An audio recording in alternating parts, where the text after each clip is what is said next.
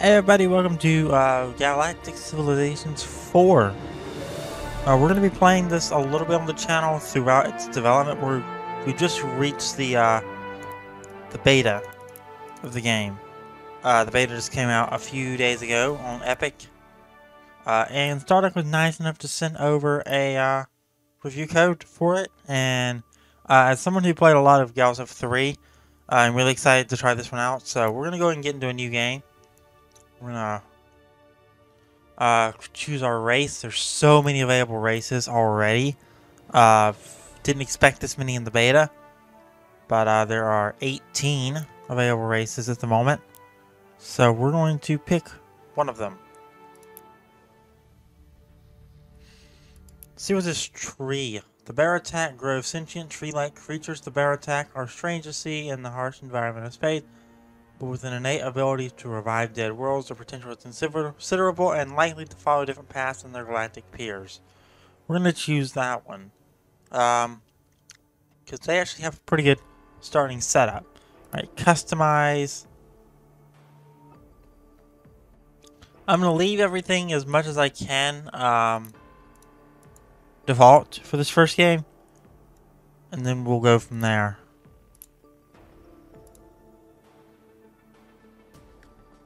Customize galaxy. I will leave all of this default. And we'll just play as is. So opponents, we're going to play with, we're actually going to make it an 8-person game. And I'm going to replace one of them with this one with a different one, because I hate how they stare into my soul. Start game.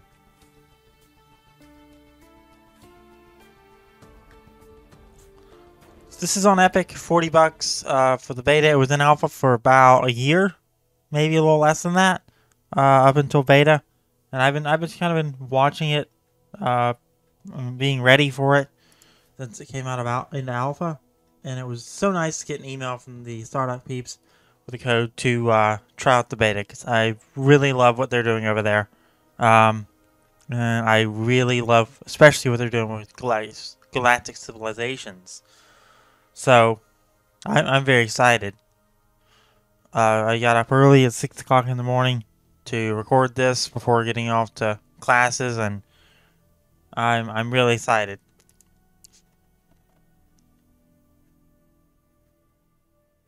So we'll be seeing this probably 2 times this week, Tuesday and Friday. Yesterday we played some Expeditions Rome. That was super fun. I'm going to record more of that. Now, February, this is the first video of February. February is going to be a huge month. I'll get into that more throughout the video. But in terms of gaming, I don't know how we're going to get through it all. But we're going to try our darndest to get through it all. So let's read through this. Denizens of a garden paradise, the Baratak followed a unique evolutionary path for a spacefaring civilization, being merely the most advanced of an array of symbiotic life forms in their homeworld's ecosystem. Lethal by nature, but incredibly intolerant of pollution on both a moral and physical level, the Baratak have been greatly dismayed by the behavior they've witnessed in the other species of the galaxy, and aren't shy from expressing it. Also, don't ever ask them when their leaves will fall off. The Baratak excel at creating great planets. Their ability to transform a dead world to a living one allows them to create new colonies to feed into their core worlds and make even an hospitable solar system bastions of life. So this is how we start. This is our starting system. Got a few ships here. We're going to, this is our starting world. You can double click on it and see all of this. I did just a little bit of game before recording, so I kind of knew what I was doing. There's our capital city, heart of our civilization. So it's adjacency bonuses, you get +2 level to all. So we can essentially build whatever district we want here. I'm not going to do that yet. What we're going to do is we're going to move our units around. So this guy has unlimited range. It is a probe.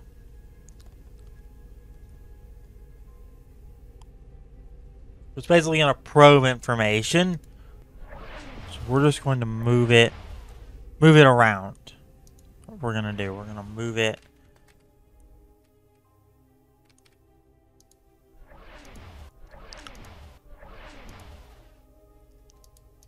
outside the system. It only has 8 hit points, so we got to be really careful. It's in the BGS Longeva. That's the Thea. To survey nearby anomalies.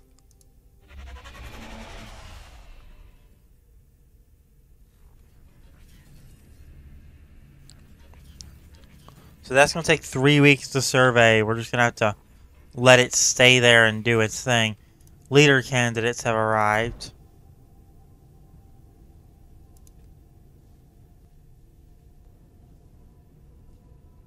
Order the shipyard to construct a new colony ship. Don't we already have a colony ship?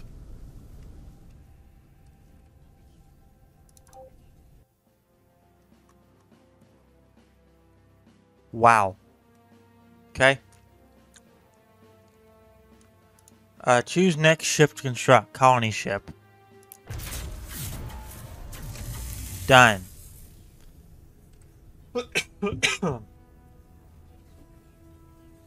So, assign a leader to an available commander ship.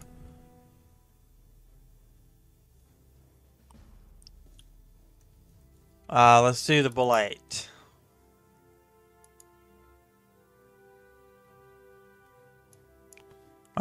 There are no unassigned leaders. What are you telling me to do that for? I don't have any unassigned leaders. We have 3 executive orders we can choose from right off the bat. So we can print money, which will drop our approval rating by 1/10. I don't want to do that. How do I check our approval rating?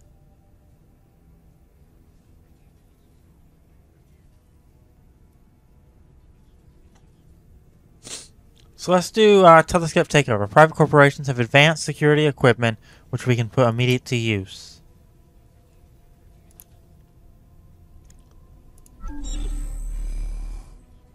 Okay, so we now have telescopes that we can use. Select a new policy to enact. So we have coerced colonization. If we are to colonize the galaxy, we need to inspire our citizens. This can be done through propaganda, incentives, or force. Doubles population growth, but decreases approval rating by 5%. So we have an 83% approval rating. That is really good. I don't want to get rid of that if I don't have to.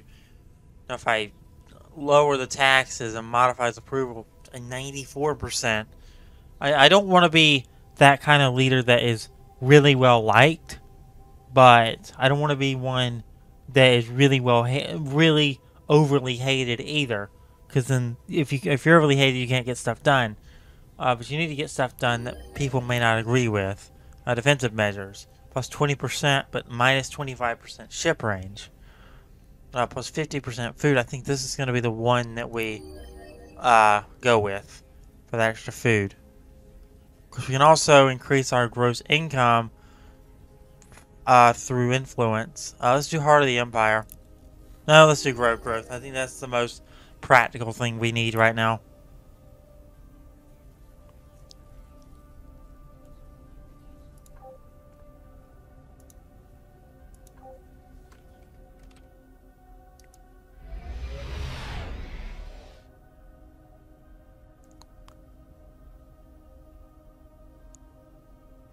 Build a xenoarchaeology module on any nearby starbase to study this precursor relic.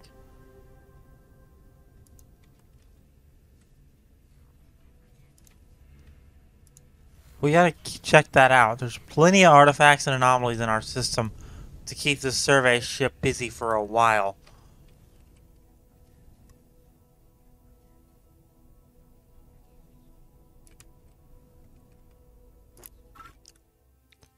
So there's our research tree, technology library.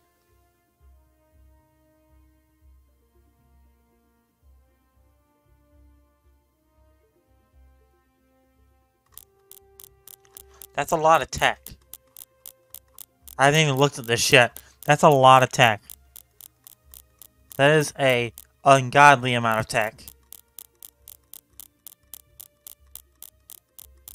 For a beta game, for an early access title, this has a lot of content. And I'm very excited about that.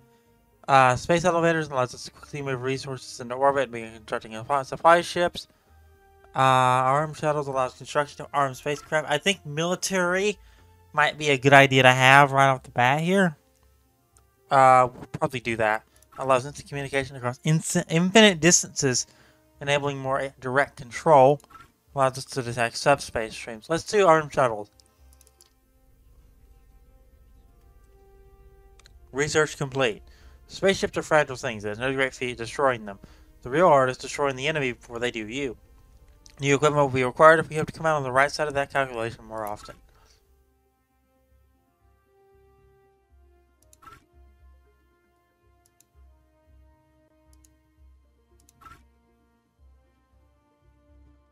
Let's do space elevators. Done.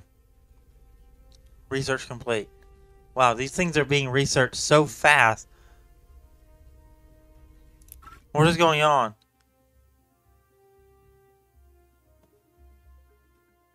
Were those like earlier texts that we just didn't have yet?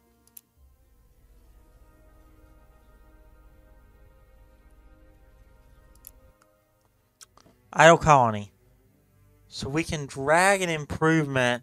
So we can build Elon's lift, which is a manufacturing improvement. The galaxy's first space elevator. Maintenance plus 0. Manufacturing plus 20. Opportunity plus 1. Adjacency bonus. So we gotta put this where manufacturing is already.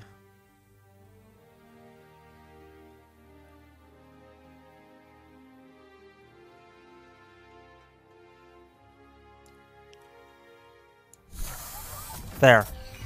Done. Press tab to select the fleet waiting for orders. Our colony ship is still waiting for orders.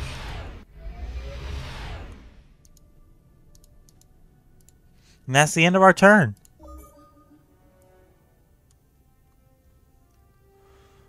Research complete. No more outposts in orbit. A starbase is no mere outpost in orbit. No mere outposts in orbit. Jeez, I can't read today, man. It's a starbase is an extension of our very civilization, extending everything that makes us who we are, including but not incidentally our incredible defensive and shipbuilding capability. I think this is probably going to be something we do pretty fast here. The planetology research candidate, which allows us to build agricultural districts in a 6-week period. So let's do that. We battle for more than planets. If we are destroyed, then we must claim space itself and the precious resources it provides. Yeah, show me.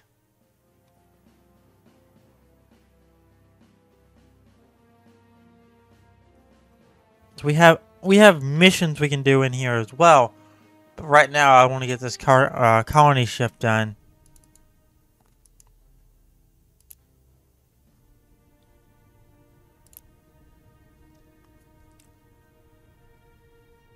So we're probably going to use this other colony ship pretty fast.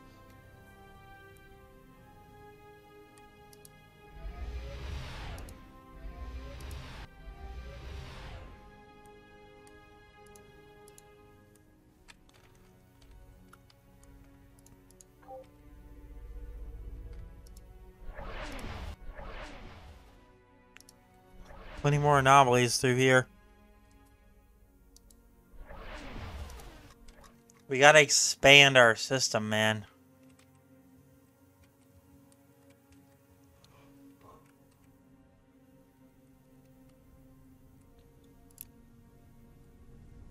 So we have constructor ship now. I don't think we had a minute ago.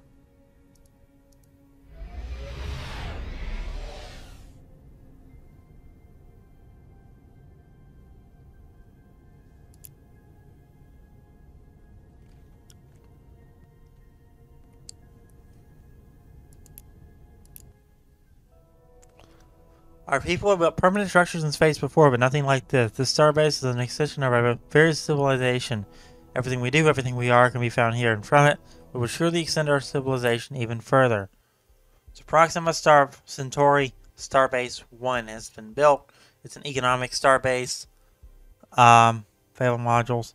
We're going to build a Xeno Archaeology Lab, which will immediately be done.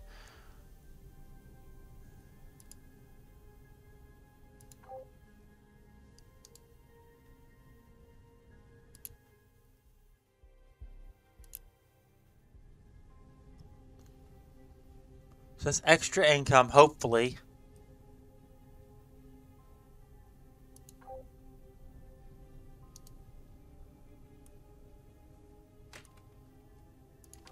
Constructor MO2.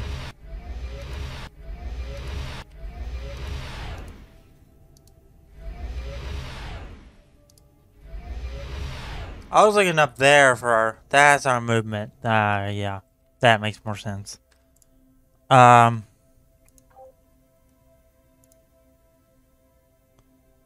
survey ship still has 2 weeks remaining on surveying this capsule anomaly.